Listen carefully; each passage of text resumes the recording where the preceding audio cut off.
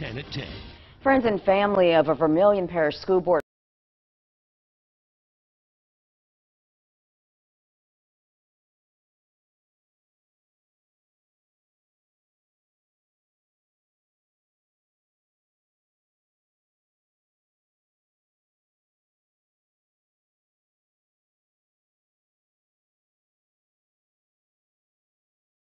For her candlelight vigil, friends, families, former students all gathered here to remember her.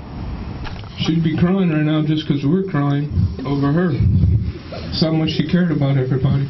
Surrounded by people who loved Christy, her son spoke up saying how much it meant that everyone came out tonight to honor her.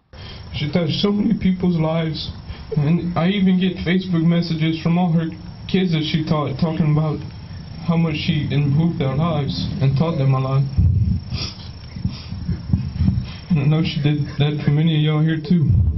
Her father, also the mayor of Kaplan, said Christy made everyone smile, and she worked hard in everything she did, and he was proud to be her dad. Tonight, I realized that I am truly the luckiest guy in the world because I am the only man that she ever called dad.